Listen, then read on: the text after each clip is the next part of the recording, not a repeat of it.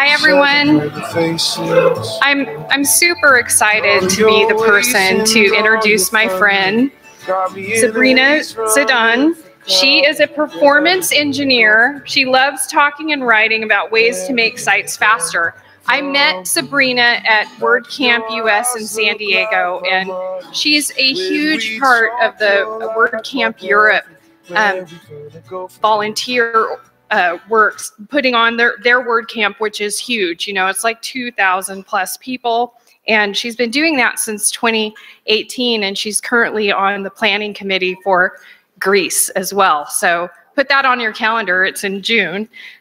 She's gonna talk about something super important, which is a reason why your core web vitals are not passing. And you know, it's super important to make sure your website's fast. And she's just a wonderful person, and you know that because a dog named Smoothie. So anyway, put hands together for Sabrina.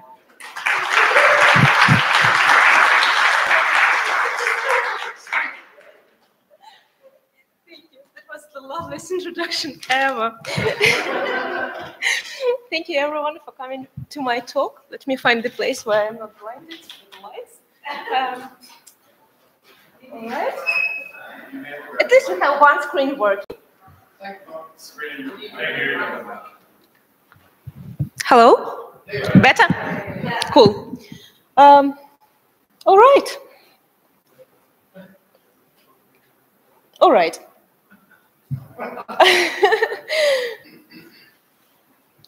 But we have one screen at least. So thank you everyone for coming to my talk. One single reason why your core web vitals are not passing. My name is Sabrina Zidane, and I'm a performance engineer, and I speed up WordPress websites for work every day and for fun also during nights. I used to work in WP Rocket and then in XWP. It's a development agency specializing in performance for enterprises. I love swimming, I like coffee, and also I love contributing to WordPress community. One of the ways I contribute to WordPress community is by organizing events like this, and smaller and larger. I'm an organizer in my hometown in Kiev. Since the war started, I spent quite some time in the US, so I started meetup group there in Richmond, where I was spending time, in Virginia. I'm also a WordCamp Europe organizer, and this is my second year in a row when I am leading a content team for WordCamp Europe. Content team is responsible for all talks, workshops, panels, all the content at WordCamp Europe. And this year we've got a lot of applications. I'm wondering if I can. This year we've got a lot of applications related to artificial intelligence, obviously. We are going to have some panels and lightning talks and something. And during all this talk, someone asked me, do you, Sabrina, think that at some point AI might be, shall I be pointing there? Sorry. I'm sorry, I think they are not in sync. Okay. So someone asked me, do you think that your work can be done by AI at some point? And I said, no, I don't think so. And it's not because I'm some kind of genius or something, or performance is so hard or anything. No, I think it's, and it's not because of the area of my work. I think it depends.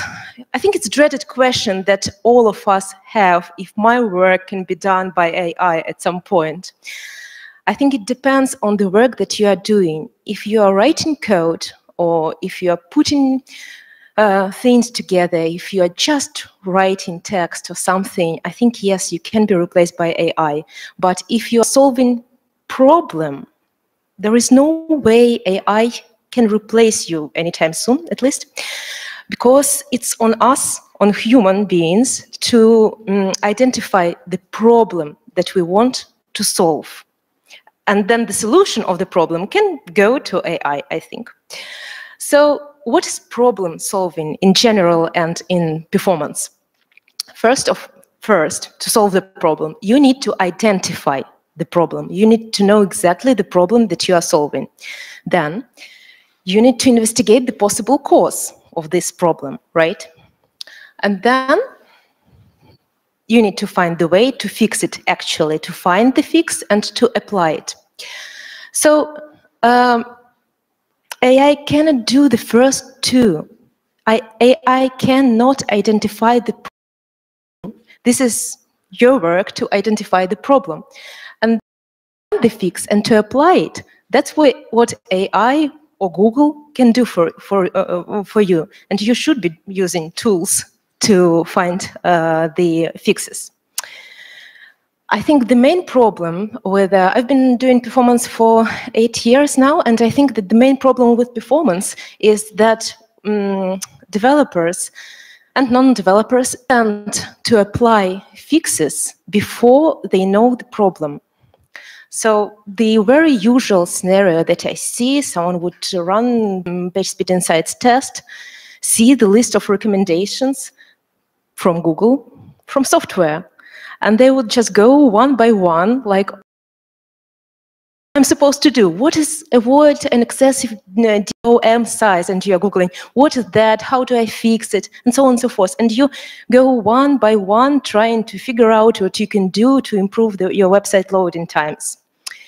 This is not solving a problem. This is just marking the checkboxes. This is not solving.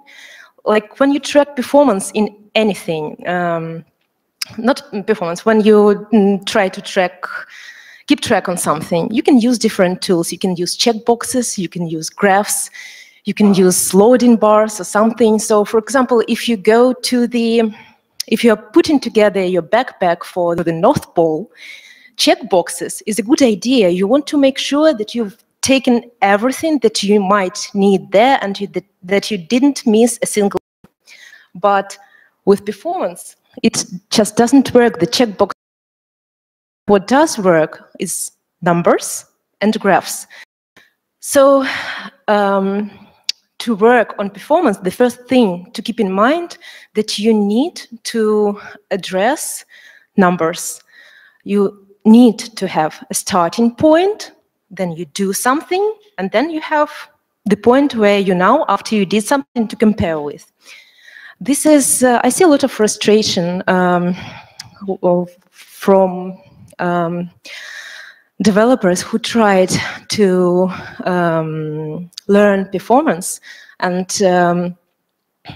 it didn't work out as well as they expected, because they don't see a positive feedback. They're doing something, they're not getting results, they're thinking that performance is some kind of black box that only chosen ones can open something. But it's nothing like this. It's just the way how you look at it. And if you look at it as perspective, you can see that, okay, it was like this, I did this, I got these results, hooray, like, yes, we're really doing this. I use a lot of graphs and numbers in my daily work. This is the example that I'm doing for clients. Like I would measure numbers at the starting point, then I would measure numbers at the end point, and then I would do another column in spreadsheet with the percentage, how much it improved. And this what gives me motivation, personally, motivation to go further and to keep learning, to work on this, and to get this positive feedback from my work. So to summarize, to solve the problem, you must identify what the problem is first. Then you need to research for possible causes. Then, only after, you can apply the fix to this problem that you identified. And just remember to measure results of your work in numbers, not in checkboxes. So, you might want to leave after this slide. One single reason why your core web vitals are not passing is because you're not solving the right problem. So it's that simple. It's very, very simple. But let's see how to identify the right problem then. How we can do it.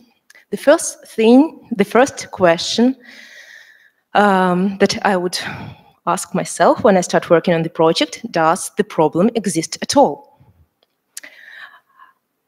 I'm from Ukraine, right? I have a sunflower seeds here from my home country that I'm willing to give away to the person who will first answer this question right. Does the problem exist at all? We have two cases here, number 1 and number 2. Which one, where the problem does exist and why? Sorry? Sometimes lives give you the actual, they give you a problem, but it's not the problem. It's not why the website runs slow.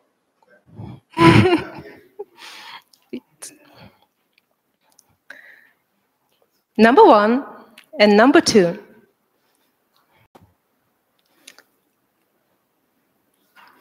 Kami knows the answer. Okay. It's a little tough to see from back here. I'm sorry. I think that the scores are not as good on number 1 as they are on number 2. Am I correct? No? I see green over here, but I can't read what's there. No. I'm really sorry it's not so visible, but maybe someone from the first rows can see.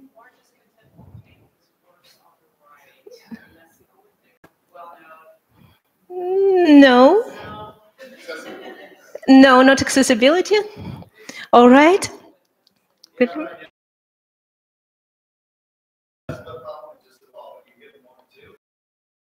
Titles with performance on which, yes, where the problem with performance exists. Yeah. On one of those, there is a problem with performance. On another, there is no.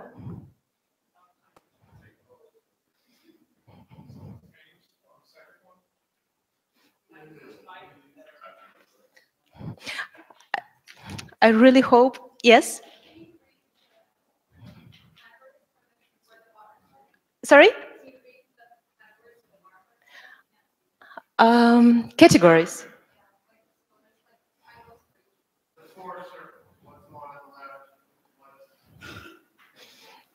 All right, I'll give the answer. I just think that it's not visible. No, it's enough data on both sides. Yes? It's different sites.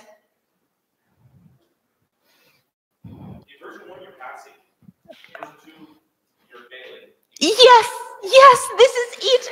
Thank you so much. This is for you. You are sitting closer. Yes, if you look, so here in the circles, we have page speed and sites numbers, right? But a little bit up, we have core web vitals assessment.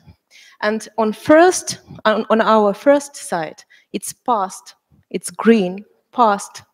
And on the second one, it wasn't passing. So in page speed insights, you have this score, like large number in the large circle that you are looking at in the first place, right? But this is page speed insights is lab tool. It's not measuring your real user experience. What is measuring your real user experience is core web vitals. To know your core web vitals, you can go to Google Search Console, for example. I'll show it in a bit if I will be able to. But it's also mentioned in the core web vitals section in page speed insights. If you go to page speed insights, I can see that some people are doing it right now. If you go to page speed insights website and you run the test, there is a small section there, core web vital assessment, and it pulls data from Chrome user experience report, which is report about real users' experience on your website. What real users have on your website from their locations, from their devices, with their internet connection. This is what reflect what if your core web vitals are passing, if you have any issues, this is where you should be paying attention to. So if your core web vitals are passing, just like on the first screen, on the first screenshot, all right. If it's passing, nothing needed from you. You can go have a beer or something. There is nothing to do there on that website, and it doesn't matter how long page speed insights scores are if core web vitals are passing. If core web vitals that reflect your real user experience, not your visitors' real user experience on the website, are not passing, they're failing, this is the start of our work. Then we'll start work on the problem. Yes, we have a problem, we'll admit.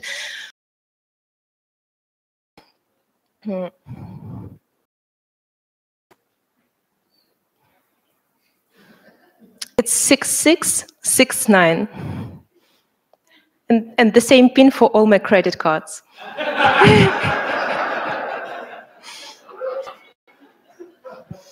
All right, so while working on performance, mind the gap. Mind the gap between lab tests and reality, because reality is core web vitals. And lab, there are a lot of tools for lab assessment, and we'll talk about them in a bit, but you should be keeping this in mind, that lab is not real user experience, and if lab results are low, there is no problem. If real user experience is not passing, there is a problem, and we should be doing something about this. Now, when we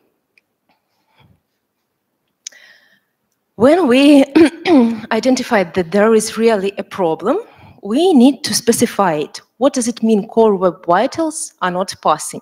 There are 3 components of core web vitals currently. It's largest contentful paint, it's cumulative layout shift, and first input delay.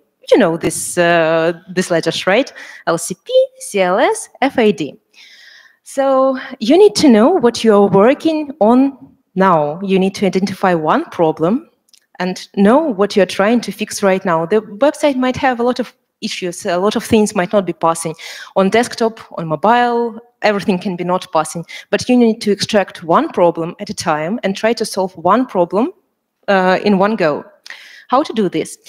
So Google Search Console, if you're not using it to monitor your performance, to learn about your website, you should be doing this. In Google Search Console, you go to Core Web Vitals section, and then you have their mobile and desktop, and then you can go and see what is not passing and at what levels. For example, in this example, I'm going to mobile, because mobile is not passing. I'm checking CLS issues, and then this is important thing that haven't been there a year ago, but now it's there, and it's super handy, especially for CLS issues. How do I replay it? Give me a second. Maybe up. So if you go down to the exact section, there will be an example of example URL representing this issue. Not all on your website will be having the same issues. All pages might be having different issues because you are using different templates for all pages across the website. But then you can go to URL, click on it, and it will be a group of URLs. And then on the right side, there will be a list of URLs of this group with numbers, with values for them, for layout shift and for largest contentful paint. And this is an important new feature that Google Search Console introduced, because it gives you the opportunity to see the difference between those pages that are passing versus those that are not passing. And sometimes this stage takes me like 80% of my work is just this, identifying the problem. So if you go there and you can see, for example, that this group of URLs, say it's the same template, like blog post or recipe or something. These recipes are passing and these recipes are not passing. Then you can open them in the browser, in lab tools. I'll talk about it in a bit. And you can compare how different. And it's easy knowing that this is passing very easy to see what's different between. In one template, you are using YouTube video above the fold, in another you are not, and from there you can go to, you can actually make actions to fix it. So this, then the result of all this will be the problem I am to resolve now, one problem at a time, right? The problem I'm looking to resolve now is largest contentful paint, and specifically where on mobile, on desktop, and now, and you will note this value that you have currently, that is now such and such. All this information is coming from Google Search Console, right? And then there you will have a specific URL that is representing the group of URLs that are not passing. This will be like the starting point where you can start. The next question is, am I able to reproduce the issue that my users have in lab? In lab meaning using tools. Am I able to reproduce it? We need to reproduce it, to track it, and to be able to improve it. So how, these are tools that I use to reproduce it.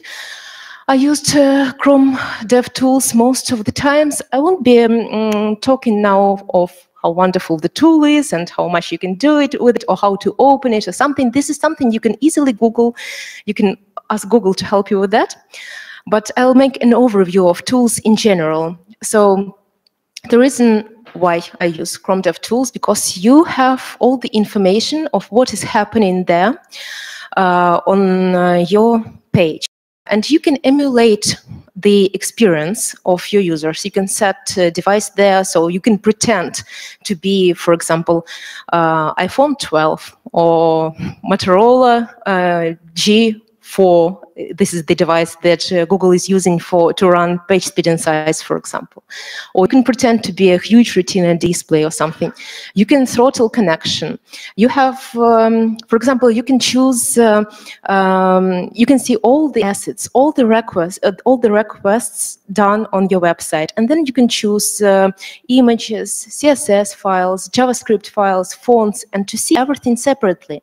And it's very easy to identify the bottlenecks with this tool. You can just, for example, choose images, and then you can sort. You have sizes there. You can sort by size, and immediately you can see that I have a huge image on this page, and it's loading. It's not lazy loaded, for example. It's loading above the fold, and it's blocking other resources. It's easy to do it with this tool. There is another one that I use a lot. It's Core Web Vitals Chrome extension by Eddie Osmani. It's just an overlay in your browser. So once you load the page, it will measure your results right now. And the important thing that it will immediately show you the comparison to Core Web Vitals. It will say, okay, your page is loaded now in 1.2 seconds. It's compared such and such to users on your website.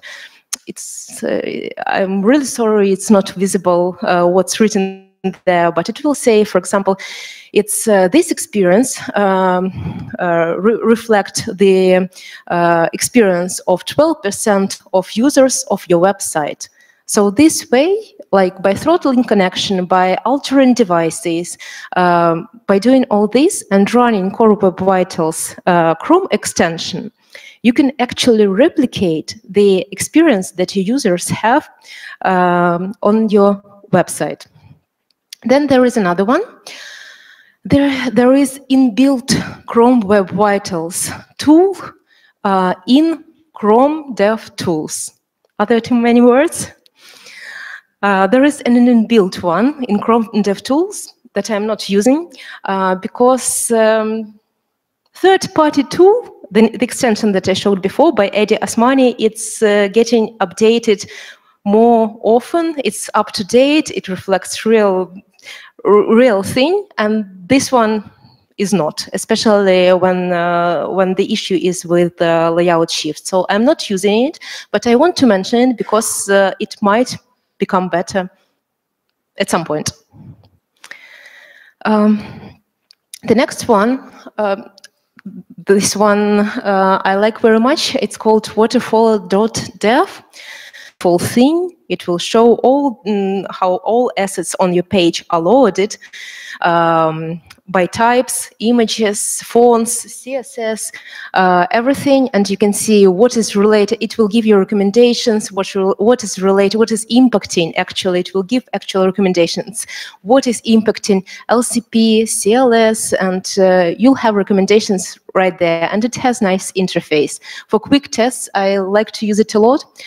I don't know why, maybe a month ago, it stopped working properly.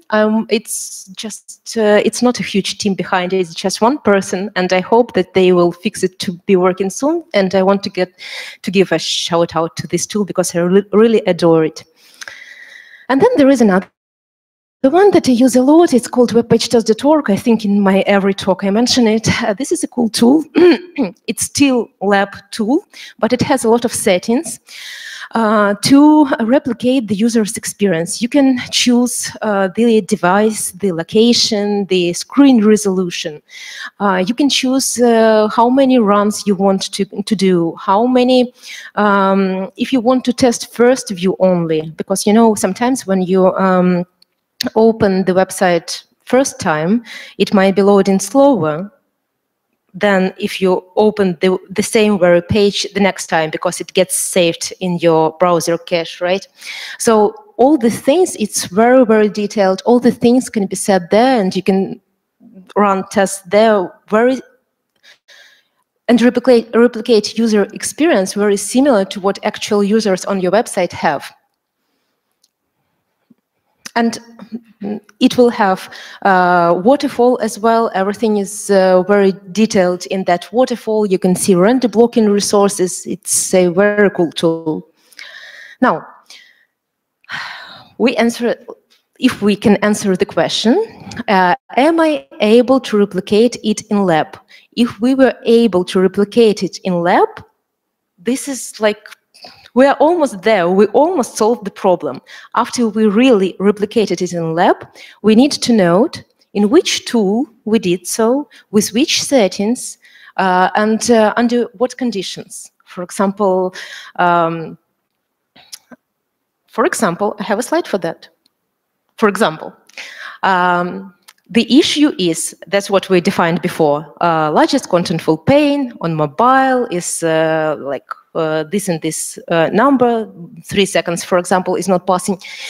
And I am able to reproduce it with such and such tool. For example, I am able to reproduce it with web page test, running tests from, for example, it's a website in Australia, and most of the users are using fast mobile internet on their mobile phones. So I will be running tests from that location with that settings from mobile devices, and throttling the connection to replicate the connection that users have.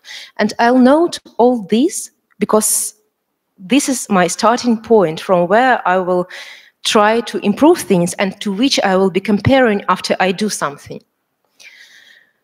Tool I use to investigate the cause in 90% of scenarios is waterfall. It might look a little bit overwhelming, this thing that is happening here. It just looks like this. If you have a second monitor next to you, it's very easy to use, it's fun to use, it's very informative. And there are a lot of good resources that you can Google and find how to read waterfall, how to use waterfall. If you learn to do it once, this is it. Like, you know, performance now. So what I will be using most of the times is waterfall. And yes, seriously, there is no other way to identify the specific problem. So if you're a developer, learn how to read waterfall. If you are the person who is hiring developers, it's just for you to know that they need to know this, because there is no other way. It's only guessing game. If it's not waterfall reading, it's only guessing game with performance all other ways. And the important thing is to use waterfall in that tool where you were able to replicate the issue. So if you are not able to replicate the issue with Chrome DevTools, for example, but you were able to replicate the issue with another tool, with Web Page Test, you should be looking at Waterfall there and to see what's happening for these users on their devices, on their connections there. In other 10% of the cases, like 90% of the issues are always front-end, and only 10% can be connected to backend or server-related issues. That's from my experience. And for those, I will be using New Relic and Query Monitor. New Relic is a third-party tool. It has connection to WordPress. So you connect to your website, and then you can see, it's too small, I'm sorry. And there you can see every single request made to database and made to other websites. So you can go, you can see which plugin, which theme function is doing what response they're receiving, how long does it take. You can see not only the list of slow queries or something, but specifically who is doing, what is doing this and where and why. You can track everything in New Relic. And Query Monitor is a WordPress plugin. It's a little bit lighter to read through and to see the results, and it's easy to use because it's just WordPress plugin. It can show you slow queries, it can show you errors. It might be helpful if your website depends on third parties' content. For example, it's a reseller website that is requesting information from the reseller website to show it on your site, and if those requests are going slow, they might be listed there in one of the sections. You can see scripts there, CSS, like there is tone and information there in Query Monitor. But again, backend issues with WordPress are not that common to be affecting Core Web Vitals and performance. Much more usual thing that it's just front end and you need to read Waterfall. Okay, so after we define the problem that we are trying to fix, LCP on mobile for these kinds of URLs, after we were lucky to, our next step will be what impacting the most. So you, gotcha. So you look for and you try to figure out what is impacting the website performance the most. And you'll have a list of things, a list of thoughts.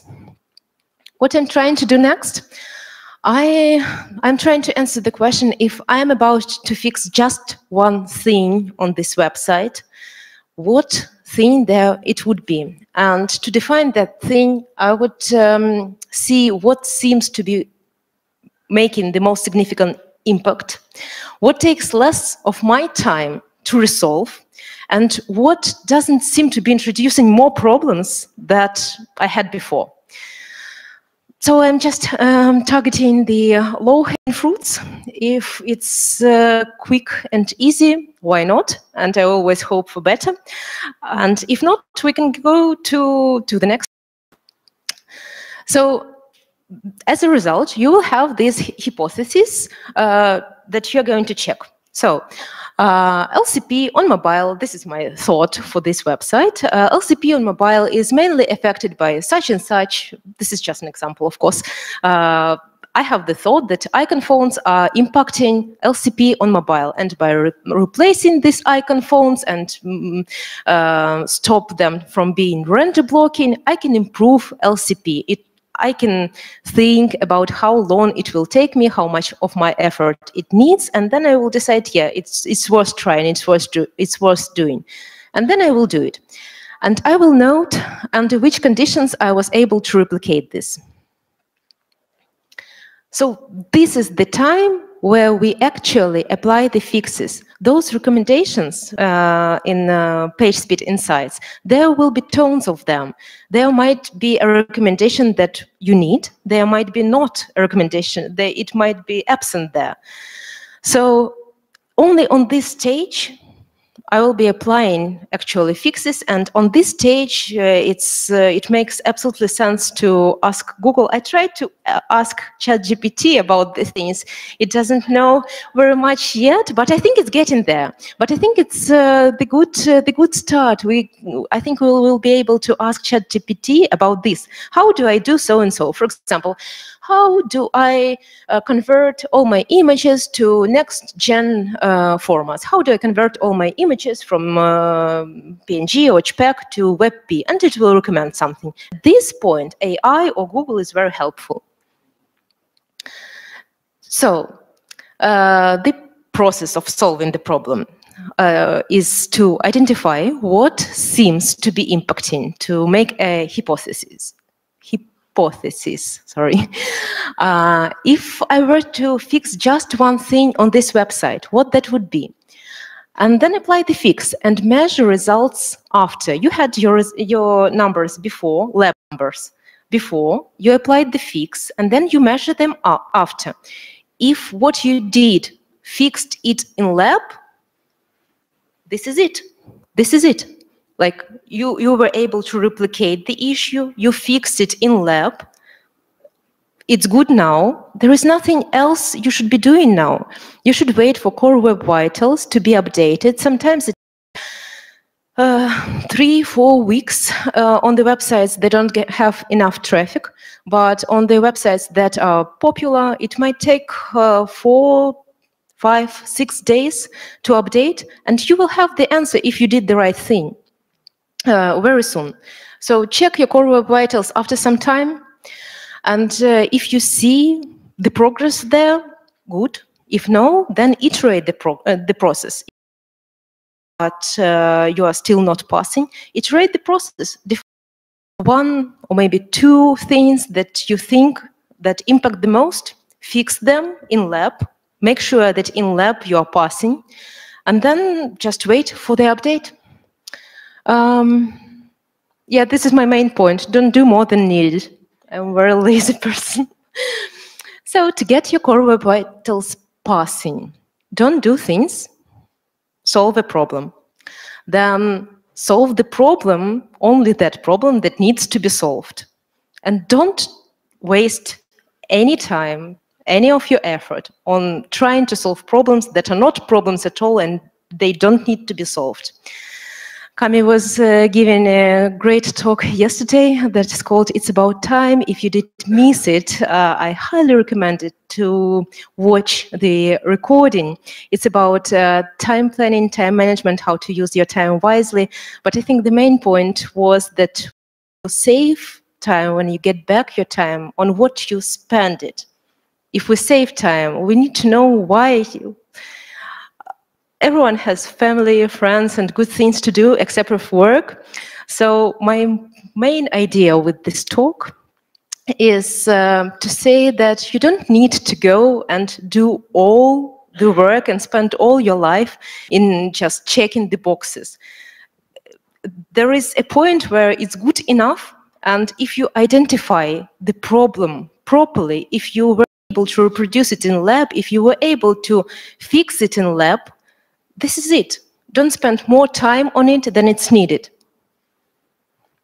Because of the work I do, I'm not able to demonstrate my work projects. That's why I regularly ask people to suggest their websites for public analysis that I can use for videos and for talks and for stuff.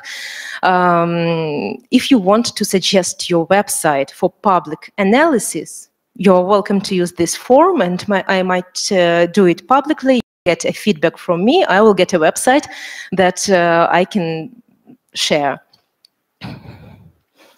Thank you all. This is how you can reach to me.